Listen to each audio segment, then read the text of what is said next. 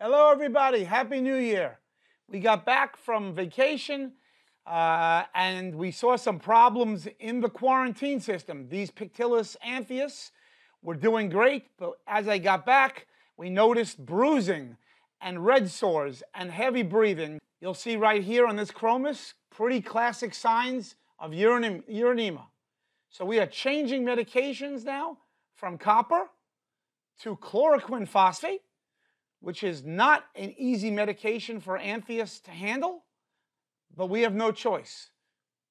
The protocol here is going to be using chloroquine phosphate at a lower than normal dose because Anthias cannot really handle the max dose.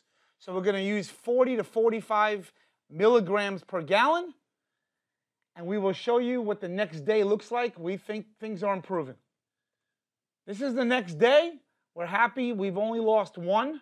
We think it would have probably passed anyway. The fish look better and more active to me. And I'm particularly happy that even the yellow chorus wrasses, which are sensitive to chloroquine, seem to be doing fine.